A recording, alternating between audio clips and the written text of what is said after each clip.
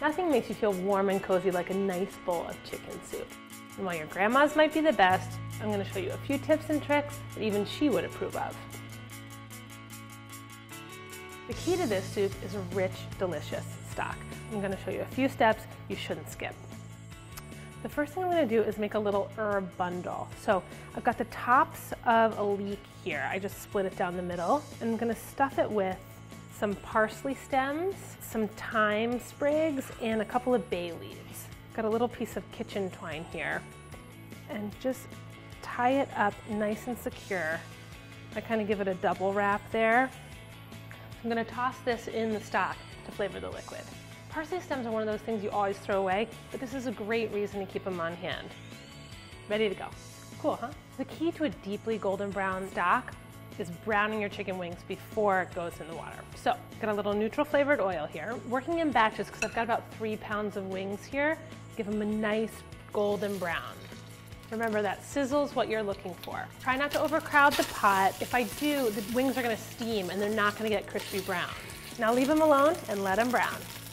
Okay, this is the last of my chicken wings, nice and brown. Next, I'm gonna add the aromatics right to the rendered chicken fat. Just some celery, carrots, onions, and a couple of garlic cloves. Cook them until they're nice and brown. Okay, so my veg looks awesome. I forgot to mention, I left the onion skins on. They're brown, gonna help make the stock brown too. Another super secret stock tip, a little tomato paste. Tomatoes have that umami flavor. That's gonna give a nice, deep, rich flavor to the stock. So just stir this in until it just starts to stick.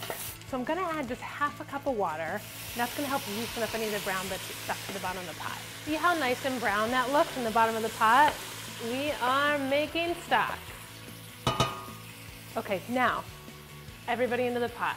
Chicken goes back in, along with 12 cups of water.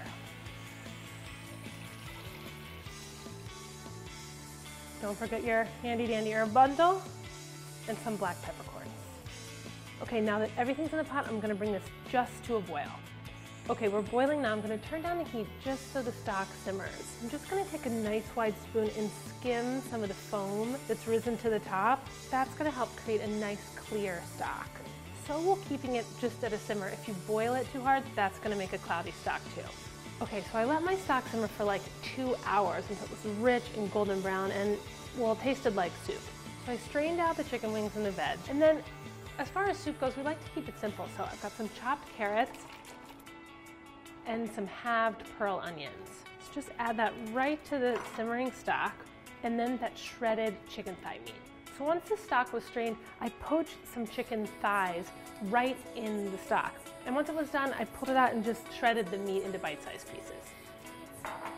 Last thing, your noodles. So these are just wavy egg noodles. I cooked them separately in some boiling salted water. I gave them a rinse under some cold water so they stopped cooking. That way they won't get mushy in the soup.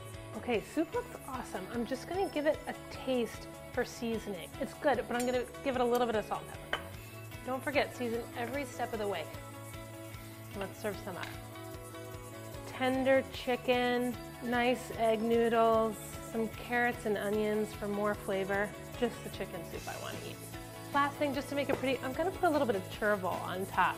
If you can't find chervil, no problem, just use parsley. Now that is a bowl of chicken noodle soup. For this and more comfort food classics, go to bonappetit.com/comfort.